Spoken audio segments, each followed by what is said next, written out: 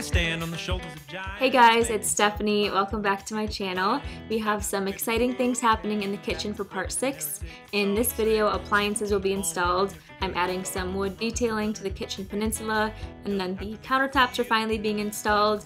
If you missed any of the other kitchen renovation videos, I linked them in the description below, and you can also find the kitchen renovation playlist on my channel homepage. Unfortunately, my dad and Tucker had to get back up to work in Wisconsin, so it's just Devin and I from here on out. We definitely couldn't have made it this far without my dad's help, so big thanks to him for taking the time to help and teach us all. Check out the description below for any important links, and let's get started. First off, we're installing our microwave. We decided to go with this under-counter microwave drawer from KitchenAid. It was definitely a bit of a splurge, but we wanted to save on countertop space, and this microwave worked perfectly with our new layout. This is a 24-inch microwave, and we were able to put it in our 24-inch IKEA cabinet. We adjusted the middle shelf in order to fit the microwave, leveled it, and then secured the microwave to the face of the cabinet with the screws provided. When I'm ready, I'll attack the words, give it everything I've got. But what's left is fool's gold, there's more that it's not. It ain't nothing but a pretty color, and even that could be full. Next, we're installing the oven, which is also from KitchenAid. This is the 30-inch 5-element electric slide-in range. We set it in place and plugged it in for now so we can use it, but we'll have to remove it while they install countertops. We've been using this oven for about a week or so now, and we love it so far. This oven has a baking drawer, steam rack, and 5 cooking elements, including a warm zone. If you didn't know, KitchenAid has a military and healthcare worker discount program where they offer a 10% discount. This is a great deal to take advantage of if you qualify, especially on these large, expensive appliances. You just have to create an account and get your info verified on their website. I came here to talk, and I spent twice as much time listening, yeah.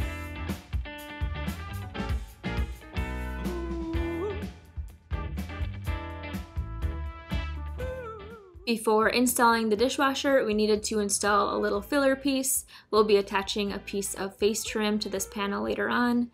We were extremely fortunate to partner with Hisense, and they gifted us this dishwasher as well as the refrigerator for our kitchen renovation. This Hisense built-in dishwasher combines ultra-quiet 47 decibel operation with exceptional cleaning and drying performance.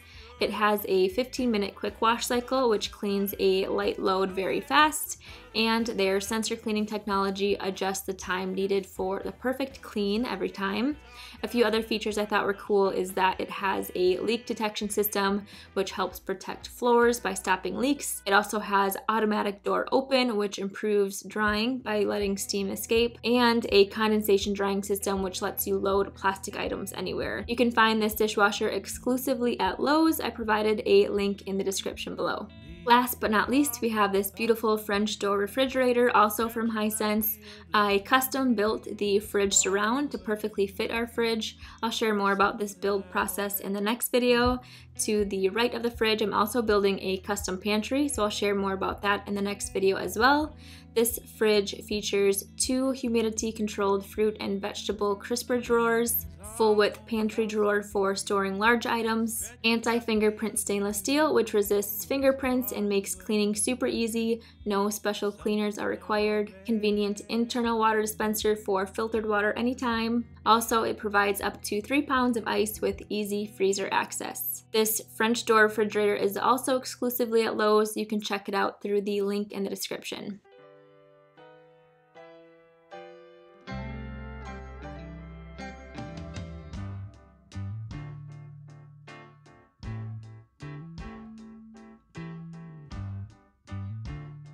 Before countertops go in, we have to finish this last end cabinet. We made this small bookshelf out of 3/4 inch plywood for cookbooks.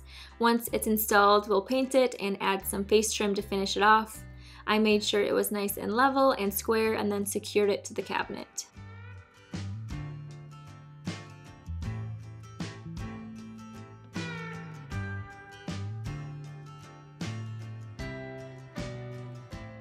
I installed a USB outlet to the end of the island, and now I'm removing all of the outlet screws so I can get the island prepped for the wood paneling.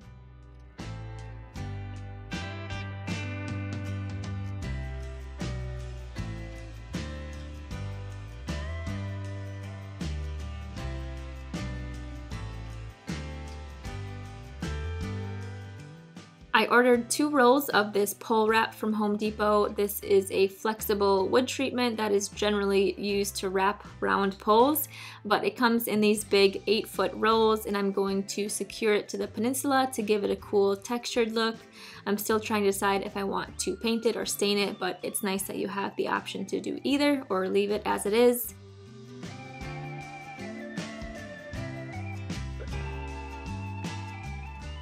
This was very easy to install. I just kept the pole wrap rolled up and cut it to height on my miter saw. I had to measure and cut out where my outlets were, and I did that using a multi-tool.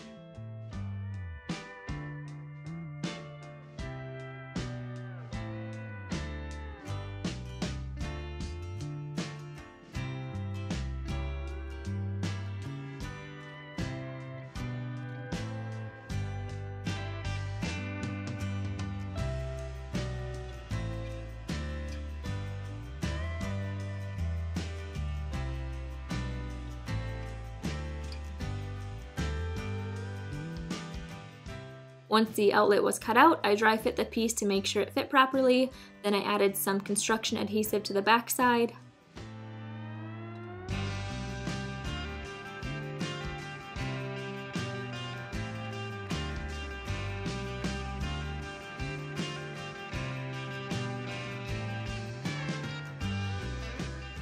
Once the paneling was in place, I secured it with some brad nails. I have a pretty big gap where the wall meets my wood floors, so I will be adding some face trim later on. I found that if you secure the brad nails in the cracks of the paneling, they're completely hidden and you won't need to come back and fill any nail holes. I'll link the pole wrap in the description below. This is a super easy way to add a decorative accent to a wall or a piece of furniture.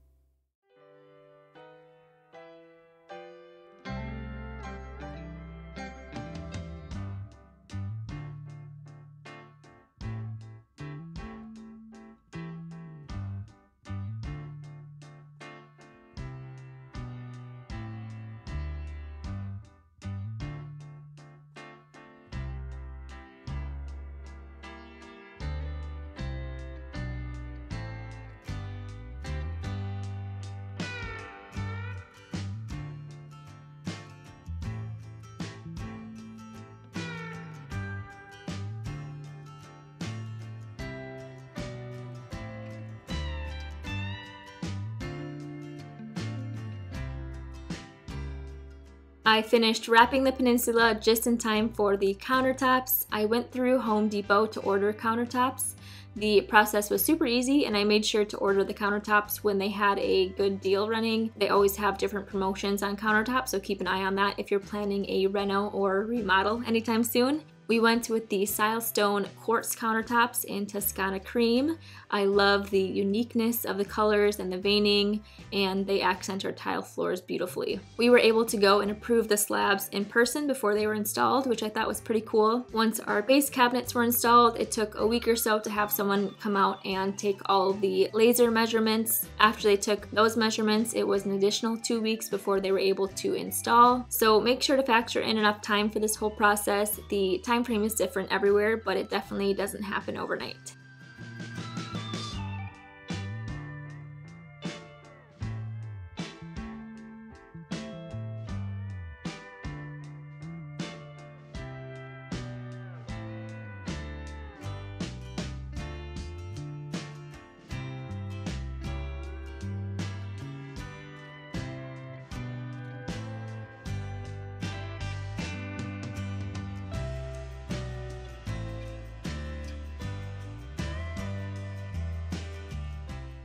That is it for part 6. Next week's video will be on the custom cabinetry above the fridge, as well as the custom pantry.